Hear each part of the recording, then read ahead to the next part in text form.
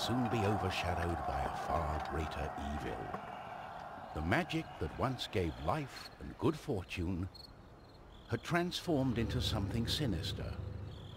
One by one, grave by grave, the dead began to rise, feeding off the energy that grew stronger with each passing night. Fear spread throughout the kingdom, and it was soon abandoned.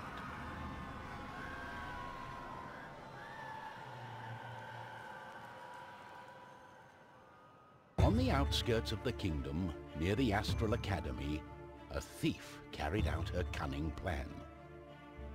She had learned of an ancient object of tremendous value. The Astral Academy, left to rot in the face of the terrible enemy, had no one to keep the treasure safe. The time was right.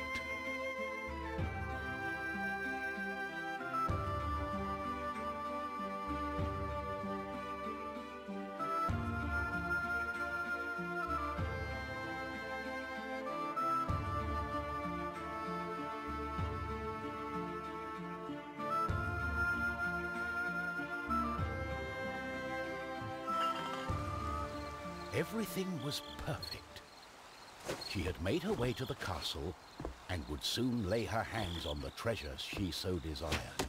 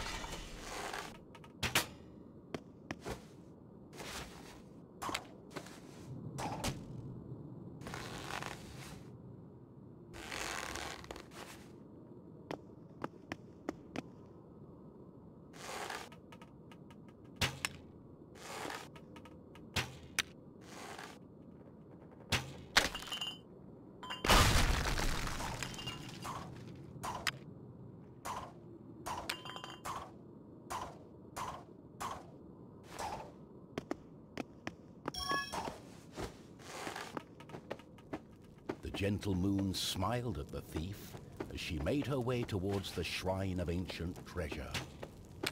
Strangely, the protective charms around the shrine allowed her to enter unharmed. I got it.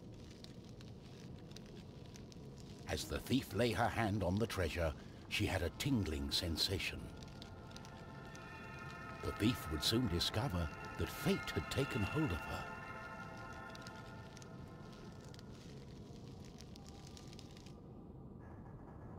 Unknown to the thief, a wizard was just waking up.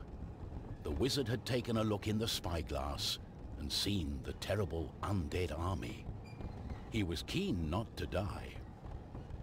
By my trousers, I must escape. He had been studying the stars and trying hard to learn the elusive fireball spell that all wizards ought to know. Of course, that